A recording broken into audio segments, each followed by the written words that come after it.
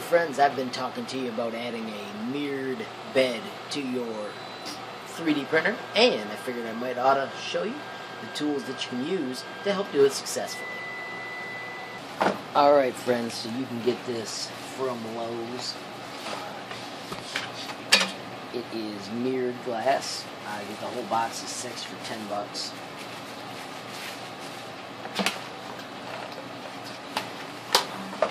You can cut on top of a cardboard or something so that you don't leave glass all over the place. You'll want a T-square so that you can make your measurements accurate. I know that mine needs to be about 9.5. So I'm going to line it up with that edge. And then I'm going to make a mark all the way across with my Sharpie. You might want to pick something that doesn't leave a permanent mark. I'm flexible. So I just use the Sharpie, and in this direction I need to be 6.5. With your piece of glass marked, don't forget to cap your Sharpie and track down your nifty glass cutter. My glass cutter is from Harbor Freight, cost about $2.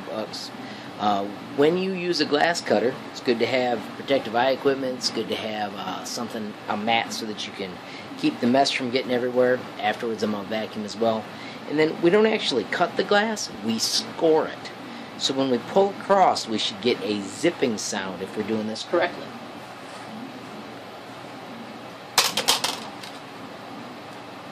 So I'm lining it up, making sure that my center line is going to match, and then I want a nice zipping sound.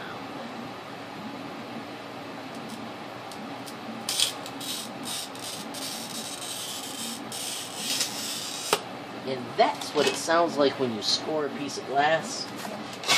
Then you need to put it on top of something. Once you got it scored, you simply snap it off over a little bit of a ridge. I like to use the square, and notice it just snaps off nice and clean, just like that. I'm going to push that off to the other side. I'm going to grab the other half, line it up as well, find the exact pressure where we get that cool zipping sound. It is so important to have the zip. That is the difference between success and not success when you're cutting your glass. Line it up and just press. And that, my friends, is how you cut your glass bed. This is an odd shape because it's for the printrbot symbol, but hey, thank you guys for watching. Hope this is helpful as you make your glass beds on your printers. If you like that movie, please click that like button. If you want, also hit the subscribe. And if you want to be the first to know when there's a brand new movie from HLModTech, click that notification bell. Thanks for watching. Have a great day, friends.